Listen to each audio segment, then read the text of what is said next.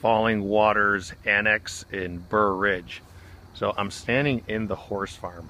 Right outside that fence is 91st Street, and if I'm not mistaken, it's this parcel here that goes all the way right about probably right there.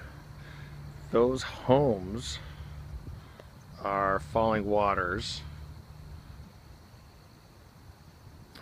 and there is a precipitous elevation change. You can't see it here.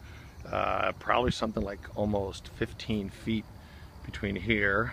I'm standing at the top of the hill, and then it goes down. It's absolutely gorgeous, just stunning. The horse farm is beautiful, and there is quite a bit of grading and earthwork to be done per the plan that they agreed, and now I really see why. Just gorgeous.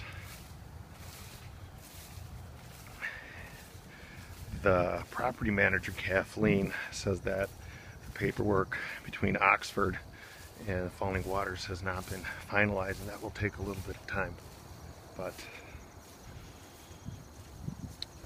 it is in the foreseeable future, and it will be, I think, 4 buildable lots. So maybe they start here, or maybe this is the horse farm, so it probably is not there. It's probably maybe here, that way.